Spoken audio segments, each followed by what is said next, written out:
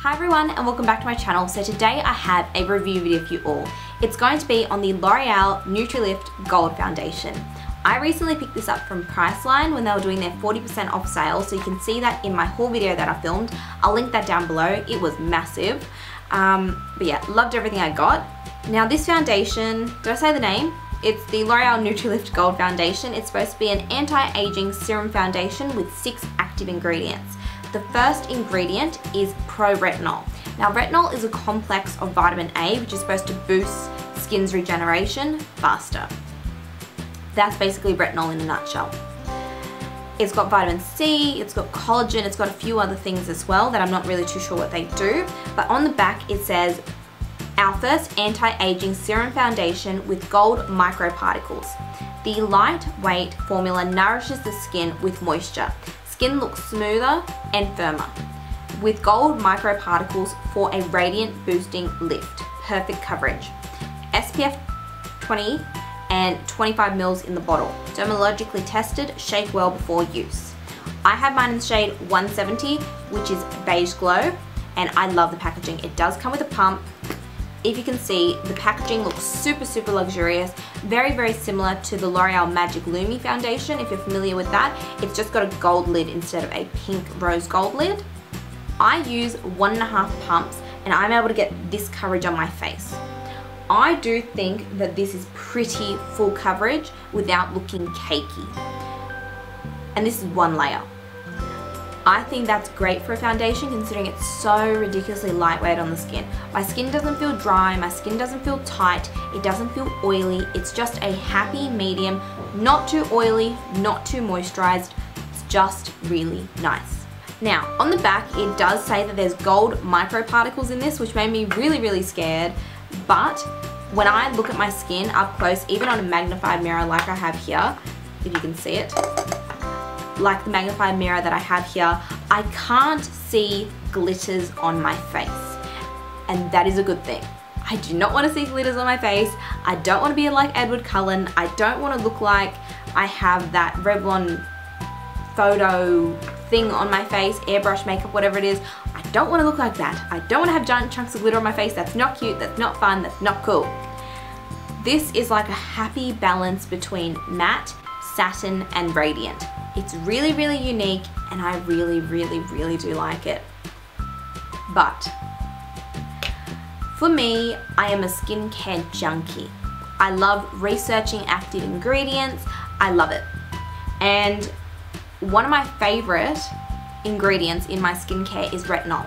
Now you might think, oh, that foundation's perfect for you then. No. Let me continue. I love retinol in my nighttime routine. Now I personally steer away from retinols in the daytime because retinol regenerates the skin and it makes it generate faster. So it turns over the skin cells faster than normal, which is a good thing. It's good for an anti-aging benefit. However, I don't think that it's suitable for a foundation that someone's going to wear day to day. I really don't think so. I think this would be great if it was like, retinol would be great if it was a nighttime serum, but I don't think that it would be that great in a daily foundation. Now that's just my personal opinion. I don't personally like to wear this outside in the daytime. I do like wearing it in the evenings and days when I know that I'm not going to be in the sun too much. But if I know that I'm going to be like going out and going like walking and stuff and I don't want to be in the sun for a significant amount of the day, I do steer away from this foundation purely for the fact that it is retinol in it and it makes me scared. Like, quite bluntly, it makes me really scared.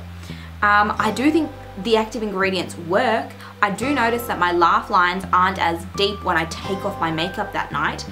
Every night that I've used this foundation, or every day / time I've used this foundation. So I do think the active ingredients do work, at least on my skin. I'm not super old, so I couldn't really tell you like heaps of benefits, but I do know that it reduces my smile lines and then it does make the lines in my forehead not look as prominent either. Do I think it's smoothing? I do think it's smoothing, but it doesn't blur the pores completely unless you use like a pore cream or something like that. But that's completely fine with me. I don't mind that at all. So is this foundation lightweight? It's not super lightweight, but it's not super heavy either. It's like a happy medium, which I'm happy with. I like it. I like how it feels on the skin. I'm able to tolerate the lightness because it's not too heavy on the skin, which I appreciate. It doesn't look thick. It just looks really, really beautiful on the skin, at least for me. I use a buffing brush. I always use a buffing brush. Haven't really caught on with the Beauty Blender thing where I use it for my whole foundation. Don't know why. Don't ask. I have no idea. But yeah, overall, I do like this foundation. If you're game enough to wear it in the daytime, all power to you. I'm just way too scared, to be honest. But I love this foundation. I love it for evenings. I love it for nighttime. For me, it photographs beautifully. I love it. I would truly recommend it. I would really, really recommend it. It's a nice foundation. If you're on the fence about it and you can find your right color match, I would say go for it. It's beautiful. It's really, really beautiful. If you want something not as heavy, then I would recommend the L'Oreal Lumi foundation. It's very, very similar, just a little bit more light on the skin, and I do feel like they have more colors available. Okay, let's talk about the coverage. I use 1.5 pumps and it gives me basically full coverage, like full coverage.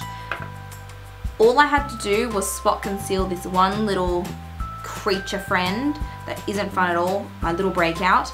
I only had to conceal that one little thing, but it masked my redness. I'm so impressed with this foundation in regards to coverage.